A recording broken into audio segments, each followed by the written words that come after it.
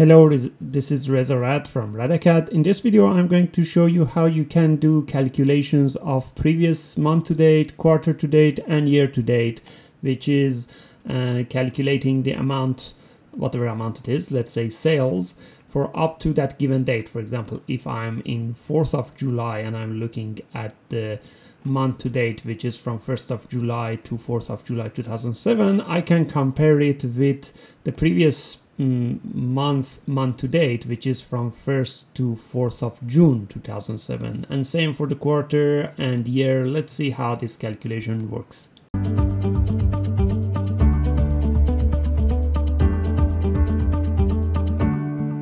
The sample data model that I have includes a few tables here. I have a fact sales table and a couple of dimensions for customer and product. They are related using key columns to this fact table, and I have a date dimension. For this example, I'm using the custom date table, not the default date table. And when you are using custom date table, usually you go to files, options, and settings options, and you disable the O2 date and time, which is what Power BI does to create the timetable behind the scenes. So I disabled that. I'm not saying that for doing this calculation you need something like this.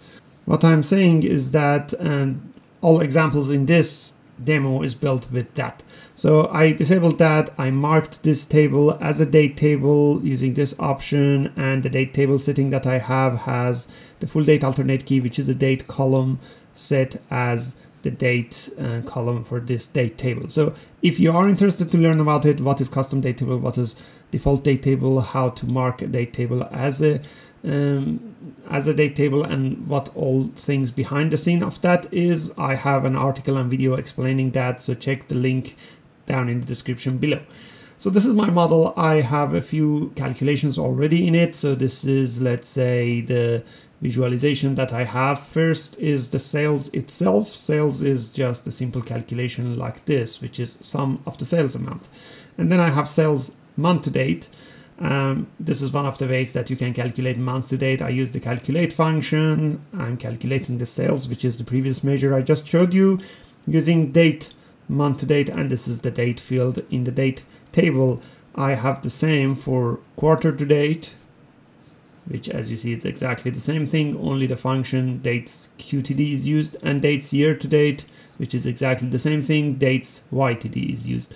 I have explained these in details in, again, another video, an article, how to calculate month to date, year to date, and quarter to date. So if you are interested, check the link down in the description below, which has information about that. Now, let me first show you what this quarter to date, month to date, and year to date is showing. So here you can see these calculations. For example, at any given date, let's say 8th of July, the month to date is giving me sum of sales from 1st of July to 8th of July. So that value, this value is pretty much like sum of all of these together. The quarter to date and year to date are considering the whole quarter. In this case, the whole quarter would still starts from July. But if I go further down in somewhere like August, the month to date restarts, as you see in August. Here the restarts happen, but for quarter to date it doesn't happen. It continues until the end of quarter, and year to date the same. Now, how you can do month to date compared to the previous month to date, because, for example, you are in a date like this, let's say 7th of August, your month to date is this value. Now you want to calculate the previous month to date, how this works. So the calculation can be done in many different ways. One of the ways to do this calculation is this. So I've created a new measure, and I used the existing month to date in that calculation. I used the calculate function. I said calculate that month to date, but I want to calculate it for 1 month prior this period. There are some functions you can use to go to the previous period, things such as same period last year, parallel period, date add. Same period last year is good for situation that you want to go 1 year back.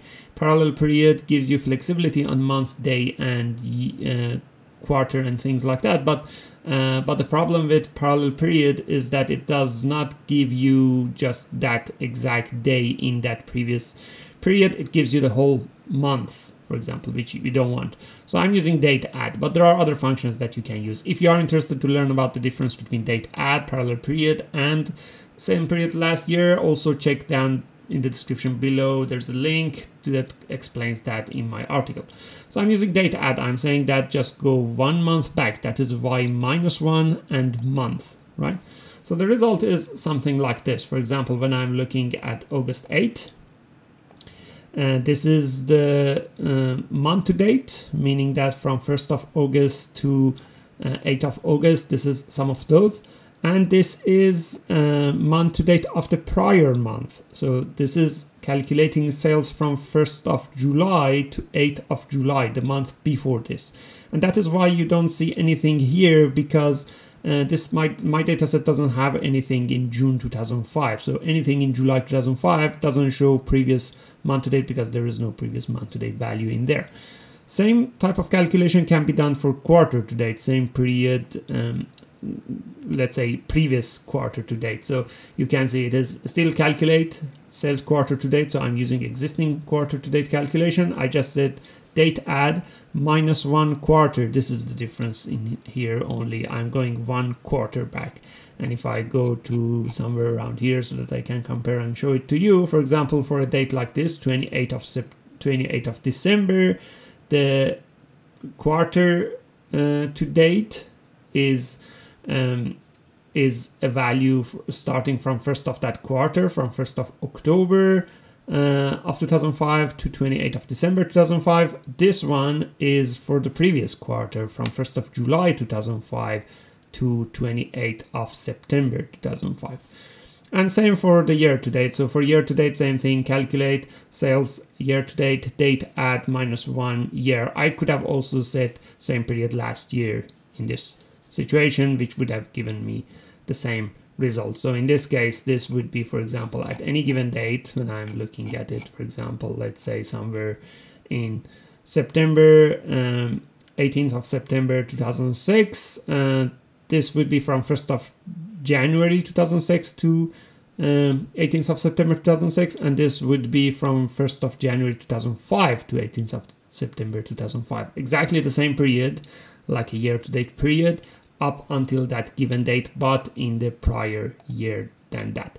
I have also another article explaining how you can have dynamic previous period. For example, you select like these 20 days and you compare it with 20 days right before this. I have an article and video explaining about that, and also another explaining how to do week to date calculation. So if you are interested to learn more about like these period comparison and calculations, go and check out those articles as well. The link to all of those is down in the description below. I do Power BI consulting and training and mentoring. So if you are interested to learn more about Power BI, reach out to me. Or if you are interested to learn Power BI for free, we have tons of articles and videos. So make sure to subscribe into our YouTube channel and stay tuned for updates from us about Power BI. Thank you for watching this video.